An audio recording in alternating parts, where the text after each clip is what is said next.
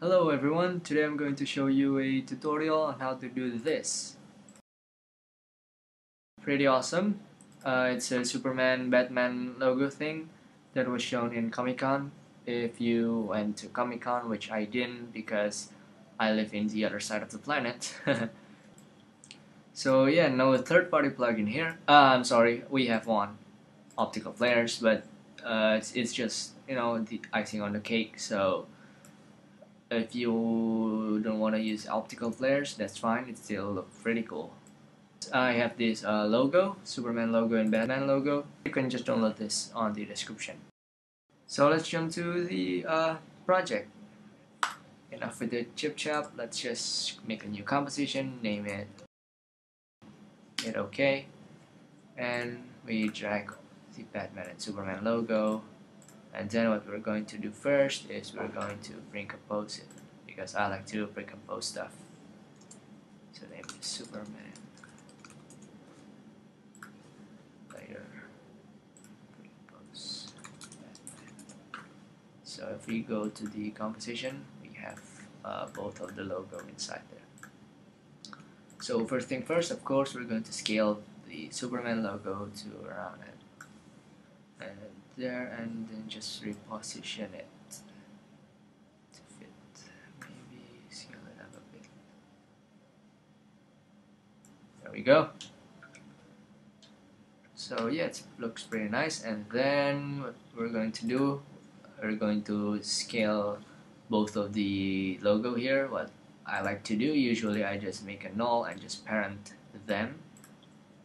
See, they are parent now. You can just click it here and just scale using press S for scale and just scale it down like so.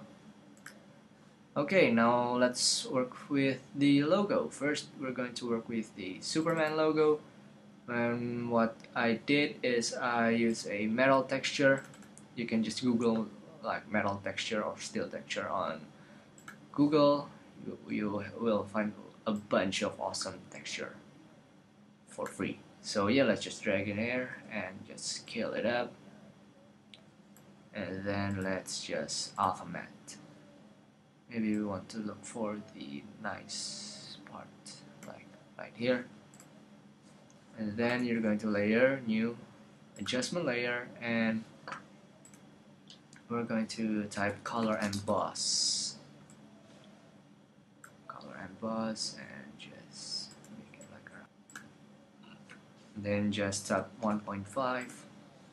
So we have this kind of semi 3D looking thing.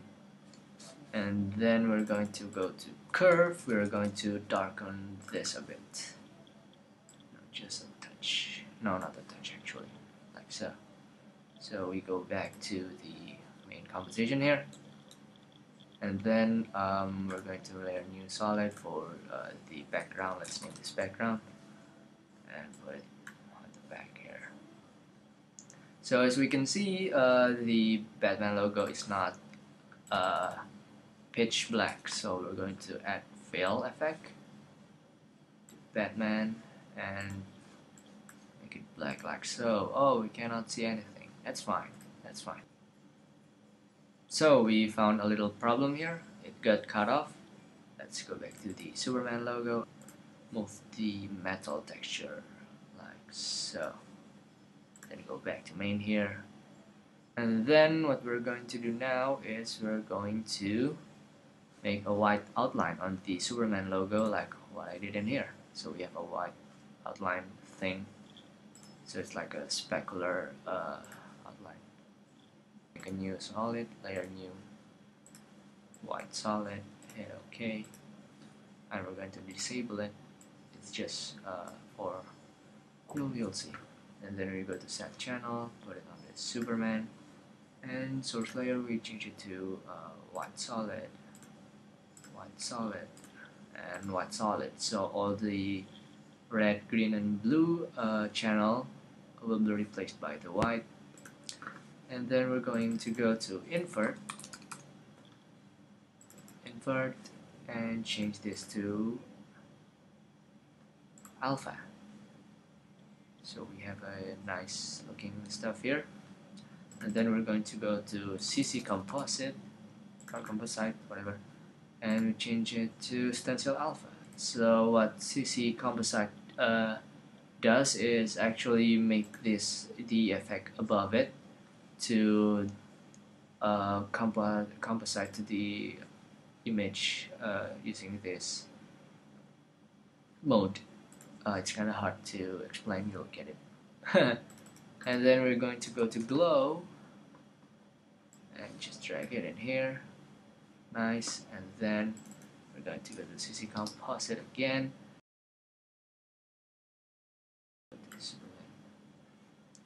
And then we're going to change this to screen and uncheck the RGB, so we have this looking effect.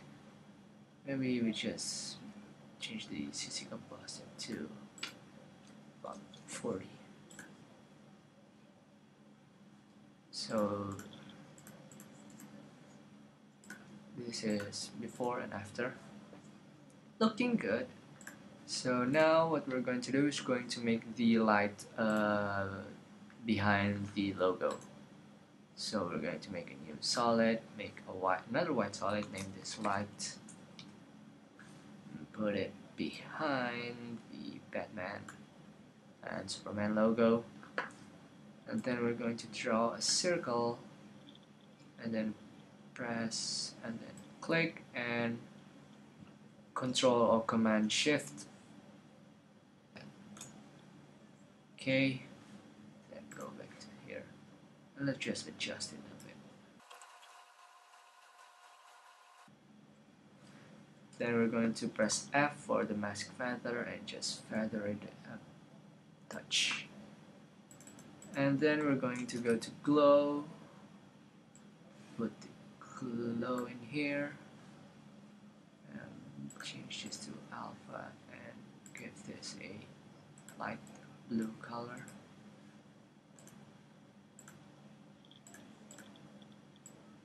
So yeah, then just just edit it like so. We don't want the white to spill in here. And then change this to screen. And then we're going to make another. We want to make a little light spill behind the Batman logo.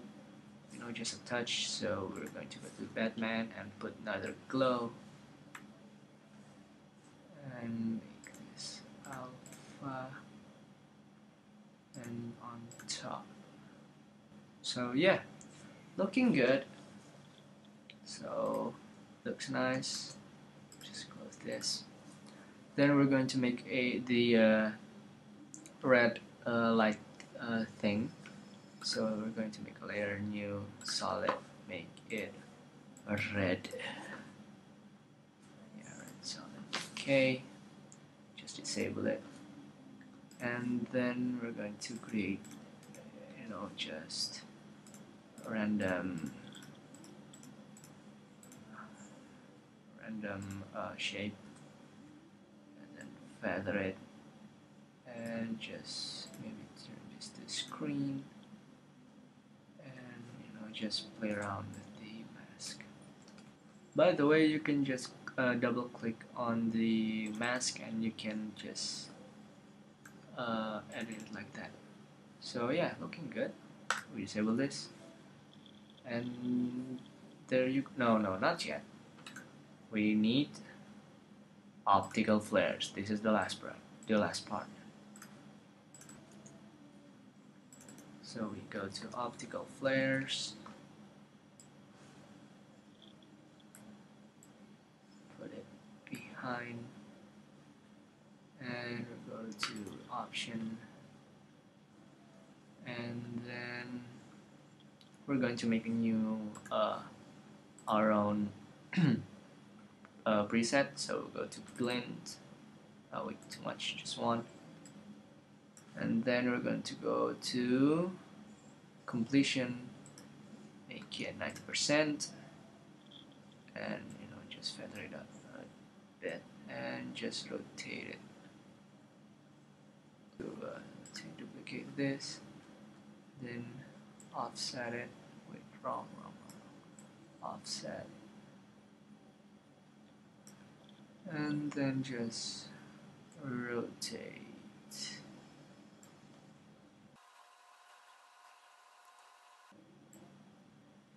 So yeah, okay.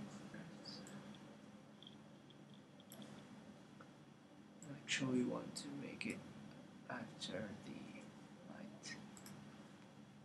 To add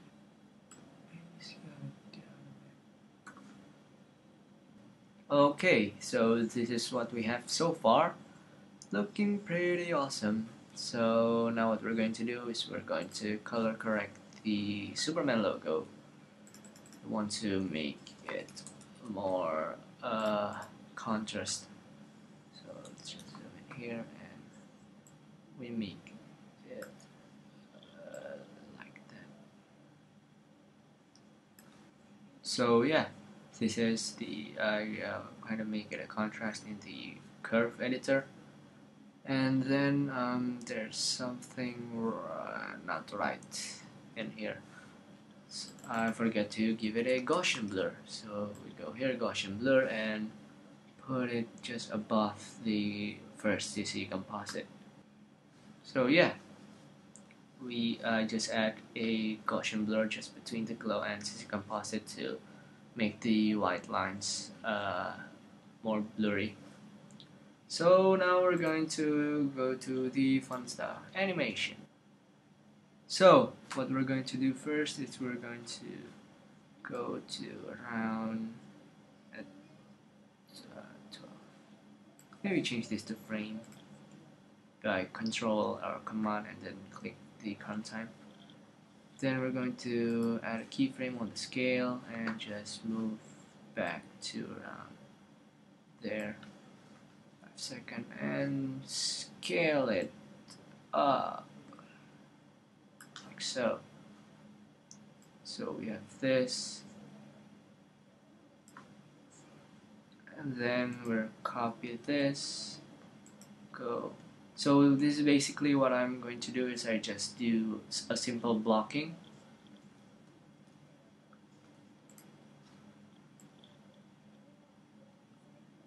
So yeah. And then we also want to animate the light, and so we're going to go T, Shift, Scale, S, and just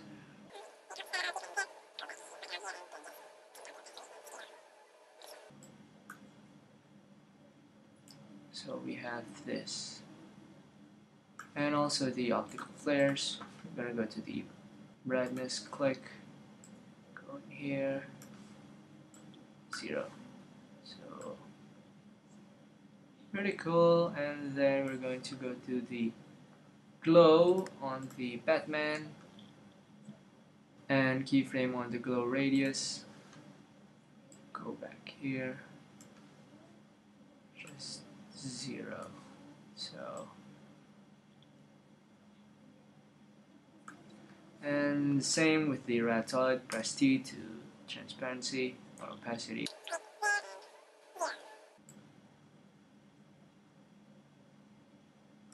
Maybe want this to.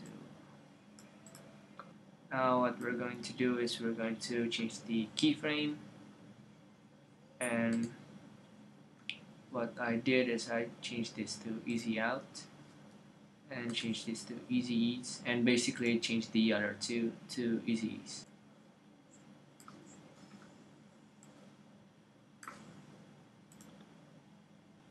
So yeah, I changed all of the keyframe to easy ease by right click easy ease. It makes the animation smoother. And then what we're going to do, we're going to make another adjustment layer. This is the last time, I swear. And we're going to make a curve, and we're going to click a keyframe like in here maybe, and just in here we're going to